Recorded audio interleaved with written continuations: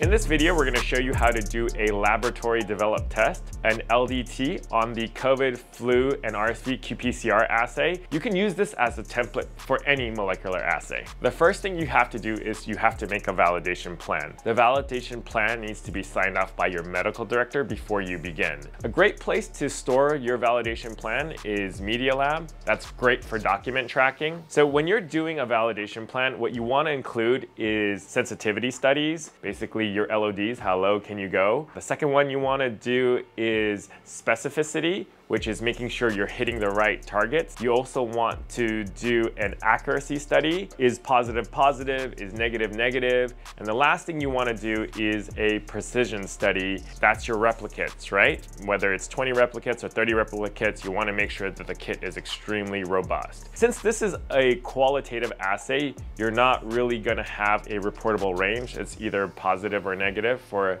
this molecular assay, but it's always good to mention something about a reportable range. And for the vast majority of LDTs that are quantitative, you will have a specified reportable range. Materials and methods. Before you begin, what you want to have is your validation plan. You want to have all the plastics that you're going to use. You want to have your kit that you're going to use. You also want to make sure you have all the standards and reagents and interfering substances. And then you definitely also want to have your clinical samples as well. One of the most important parts of the validation is the sensitivity study. That's where you're determining your LOD, otherwise known as the limit of detection. We get our standards from ATCC because they're enumerated. Enumerated means you know the concentration of the standards. And then we want to start from a high concentration, like 10 to the 4th, and we want to do a 1 to 10 dilution all the way down. So 10 to the 4th, 10 to the 3rd, 10 to the 2nd, and so on. And in order to determine where your LOD is, you do 3 out of 3 replicates at each concentration level. And then when you get to the LOD, which is the point at which you're not getting 3 out of 3 amplifications beyond that point, then you want to go ahead and see if you can get 20 out of 20 replicates of that LOD. It might be good practice to not go to the lowest LOD, but maybe one just above that, because that's going to be the most reproducible and reliable. Finally, confirming your LOD. So you wanted to do the 3 out of 3 replicates for all the LOD dilutions, like 10 to the 4th, 10 to the 3rd, and so on. And for your final LOD, you need to do 20 replicates of that one. And you need to achieve at least 95% accuracy for a pass, which means 19 out of 20.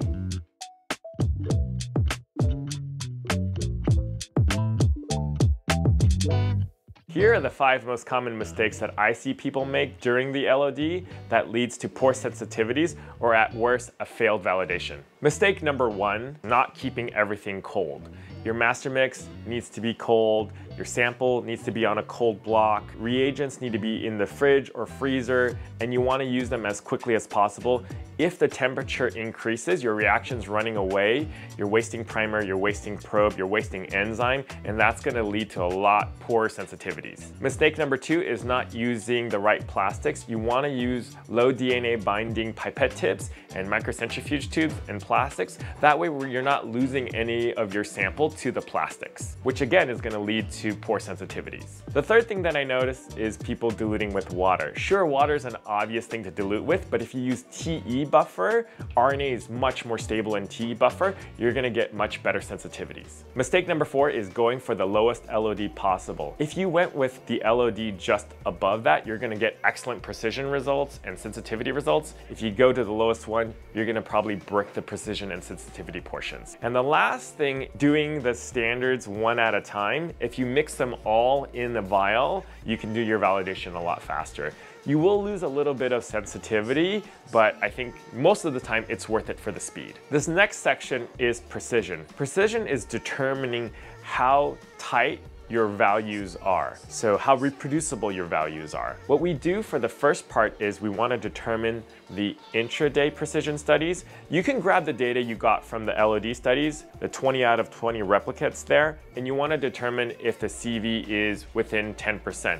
If it is, that's a pass. The next section, we're determining the between-day precision studies. And what we want to do is we want to take 3 replicates of the high, 3 replicates of the low, and 3 blanks. So that would be 20x LOD, a 5x LOD, and a blank, and we want to do 3 samples of each. And then if those samples are within the CV of 10%, those would pass as well. Now, a key point to keep in mind is how you lay out your samples. Here's an example of what a plate would look like. So if you'll notice, we have the high and the low samples interspersed, and we have blanks in between. The reason why we want to have blanks in between the rows of wells is because we want to see if there's contamination or carryover between the wells. The next section is specificity. Are you hitting the right targets? There's 2 parts to specificity. There's the interfering substance study and the cross-reactivity study. The interfering substance study is to determine if exogenous and endogenous substances affect your result. An example of an exogenous,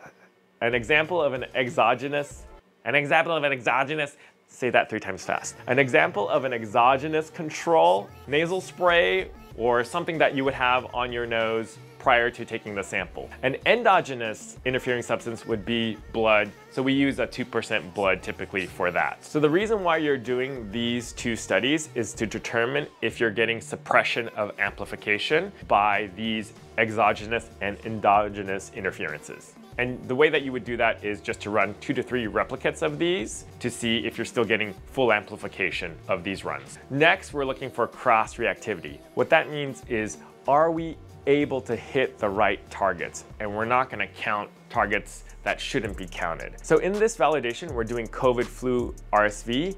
We can buy other targets from companies like Zeptometrics for similar viruses like adenovirus or rhinovirus. And these viruses should not amplify.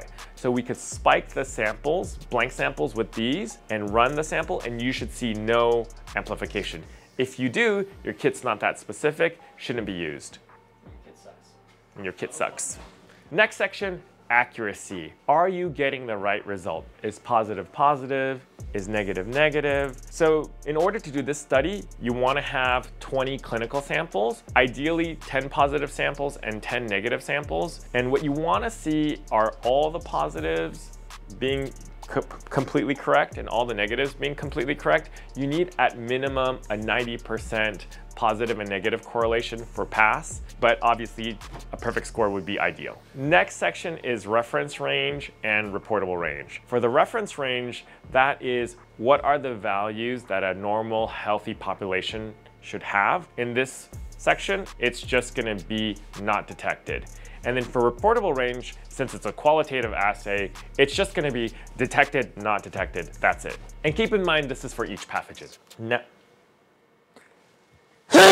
All right, great job, you finished. Now it's time to write that validation report. Not only do you have to have all the data in the validation report, but you want to have all the materials and methods listed that you use. Serial numbers of instruments, lot numbers of reagents, what day were things run. All the information for all the items that you were using needs to go into that report. And then when it's all done and compiled, you want to get your lab director to sign off on it. From there, you're going to need an SOP, which is standard operating procedure, step-by-step instructions teaching everybody how to use this kit.